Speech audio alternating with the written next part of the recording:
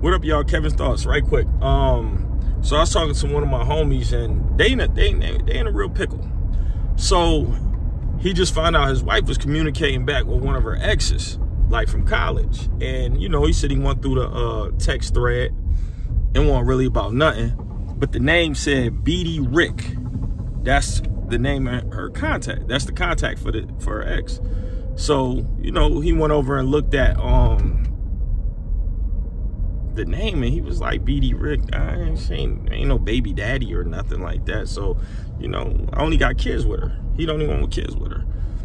Yo, come to find out, he go look through the text thread of her friend, her female friend, and her female friend like, oh, girl, you got back in contact with Big Dick Rick?